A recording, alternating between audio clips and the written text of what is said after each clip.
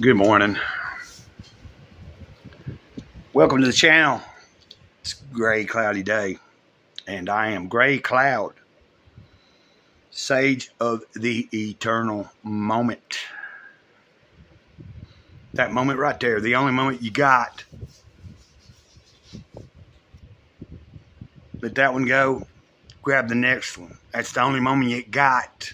What are you going to do with that moment? What are you going to do with that day? This is the only day you have. Tomorrow is not promised, and yesterday is gone. Today is the day you do something. Hit like if you would, please. Hit the like button. It's a little button that when you hit it, it'll give a thumbs up. It'll say like. It'll add to the productivity of the channel. It'll push the channel out to more people that have not seen the channel. And if you haven't subscribed yet, please think about subscribing. And I'm getting upset at looking at my tooth right there. No time to be self-conscious about myself. I'm going to read from Jesus Calling this morning. June 18th. You are my beloved child. I chose you before the foundation of the world to walk with me along paths designed uniquely for you. Concentrate on keeping in step with me instead of trying to anticipate my plans for you. If you trust that my plans are to prosper you and not to harm you, you can relax and enjoy the present moment. Enjoy it. Your hope and your future are rooted in heaven, where eternal ecstasy awaits you. Nothing can rob you of your inheritance of unimaginable riches and well-being. Sometimes I grant you glimpses of your glorious future to encourage you and spur you on. But your main focus should be staying close to me. I set the pace in keeping with your needs and my purposes. It gives you Ephesians 1, verse 4, Proverbs 16, verse 9, Jeremiah 29, verse 11, and again, Ephesians 1, 13 through 14. Seems weird that they give you Ephesians 1, 4, and then later, I guess, I don't know. I would have put them back to back. I don't know. That's just me. I don't know why they did it that way. And I guess it doesn't matter. I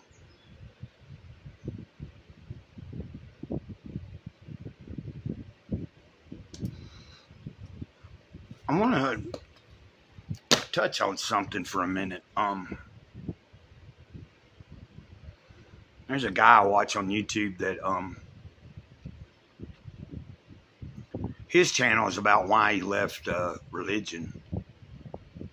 And when he's talking about religion, he's talking about Christianity in particular. But I like his channel, and he's a very smart man. He's very well knowledged. Pretty cool. He's a black dude. I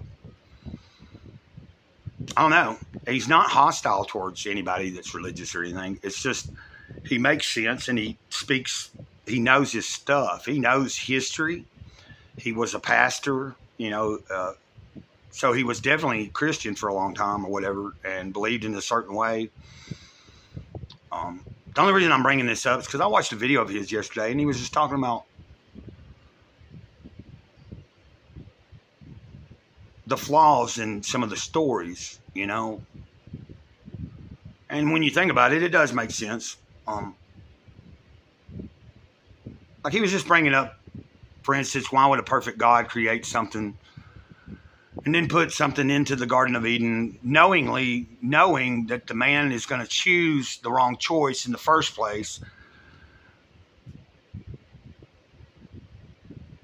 When you think about it, that does not make sense. Because if he wanted a perfect creation and he wanted man to be with him in a certain way, why didn't he just make it that way?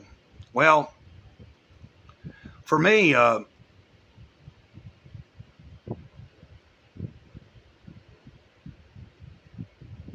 I tread lightly sometimes with the subjects of God and stuff on this channel, even though I speak a lot about my relationship with Big Kahuna.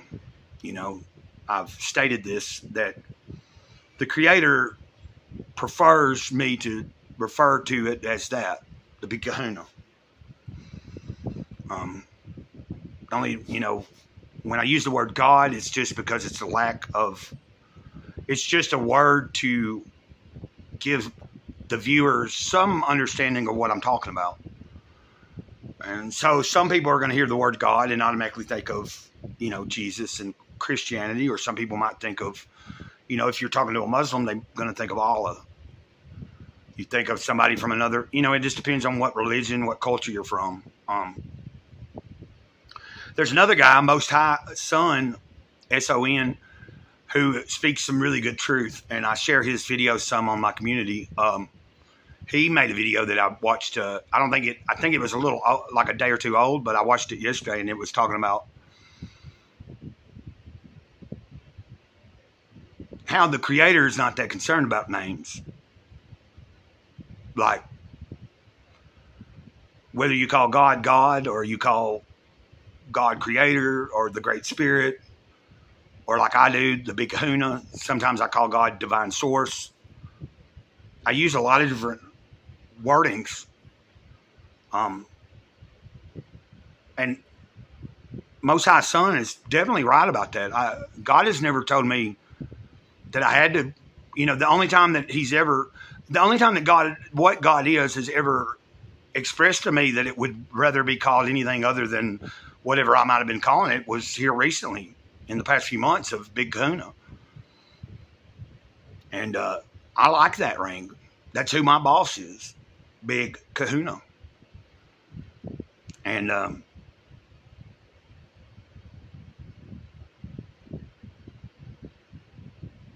I don't think God is actively trying to manipulate or change anything in anybody's lives. Now, if you pursue active change in your life and it brings you down a certain spiritual path, and you come to find and have a relationship with the Creator, then that's good. But I don't think it's trying to sway us too much in any way. It's more that, I mean, that's the whole point of free will. So you have the choice to do what you want to do, and you have the choice to do things that are relatively bad for you, or you have the choice to do things that are will be for the betterment of you. That it's sad that we live in a world, most people do not take responsibility for the choices they make. And that's the truth. It's always somebody else's fault. If it ain't another human being's fault, then it's a circumstance fault. If it ain't a circumstance fault, then it's God's fault. If it ain't God's fault, then it's always something for most people. And the only way you're going to correct anything in your life is to start owning up to what you chose to do. And I'm not speaking for anybody else other than myself, really. And I think I needed to say this, you know. I want to make it clear. I follow the teachings of Christ. And I also know that the same teachings that Christ taught go even further back. And I've studied many things from other cultures and other religions and things that are even older than the Bible. So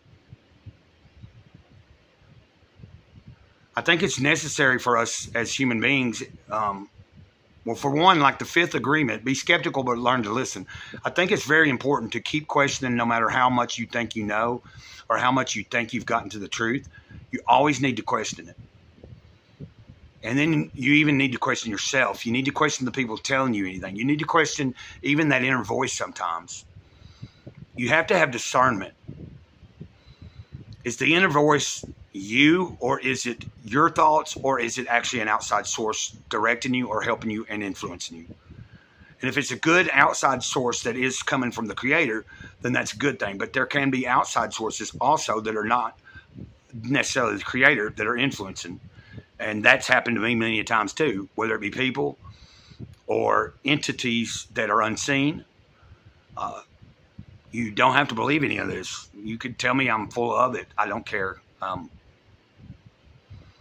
I know what I know.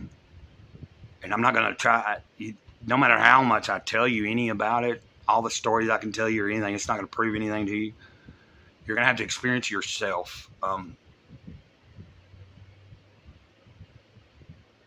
And everything that I've said in this video so far has all just been free flow. It's like the Spirit's just moving through me right now.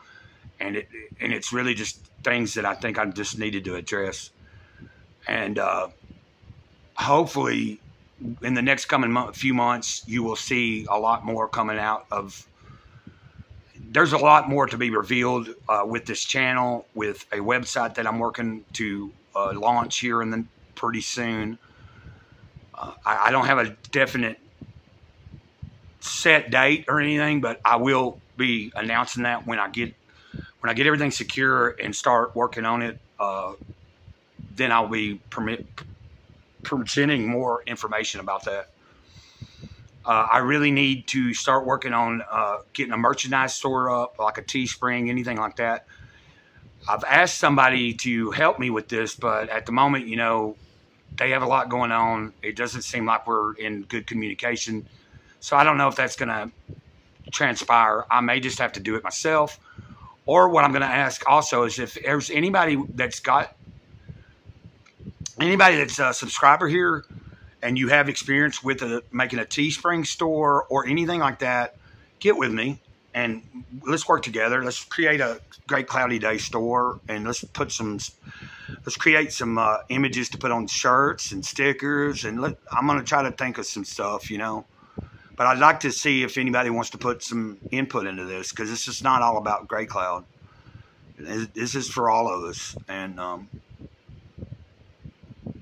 anything that we can produce to generate more funds to put back into the channel is what I want to do. I'm hoping to get to sell this with the throne and this. Now, a subscriber did send that to me, and I'm very grateful for that. But I think this is the time to think about where I am and where I'm moving forward. So I have gave a lot of my toys away, and I'm going to give a lot away, but I've also sold some. I sold probably over $200 worth of toys at my yard sale the other day for $27. I could have made a lot more money if I sold the stuff on eBay or waited, but I have to have money today. Like, you know what I'm saying? I get one check a month, and when it's gone, it's gone. So I got to either hold a sign at a stop sign and try to get people to help me, or I got to sell stuff at a yard sale, or I got to find odd jobs to get me through. And hopefully when I can create something to start generating money for the channel and the website, everything that it starts generating is just going to go all back into it. Which means later down the road, eventually adding people to the team that would eventually get paid. In the beginning, none of us would get paid. I don't get paid for this stuff. But if you're interested in doing anything with me on collaborating musically, artistically, writing, helping with the website, creating ideas for T-shirts, putting together a merchandise store, all that. And as I start doing more live streams, I got to learn how to make people moderators. I don't know how we put people in timeout in the chats if someone's being inappropriate, or how you keep someone even coming into the chat if they're like going way off topic and stuff. I really don't want to get into all that, but I can't do it all myself. I'm gonna need to learn this. So that's something we're gonna work on too.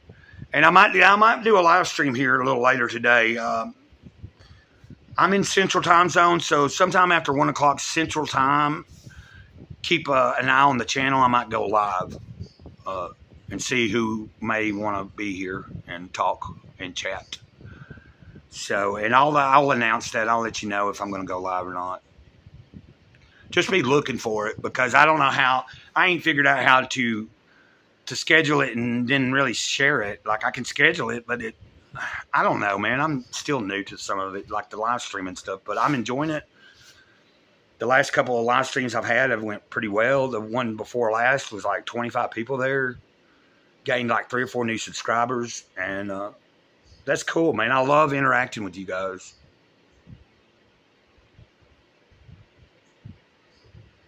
I'm just in a contemplative mood. So today, I'm done right now for this video, and I'm going to get off here. Look for another video later. And I hope y'all have a good day. And it's been fun. Gray Cloud Stage of the Eternal Moment over and out. Ditto.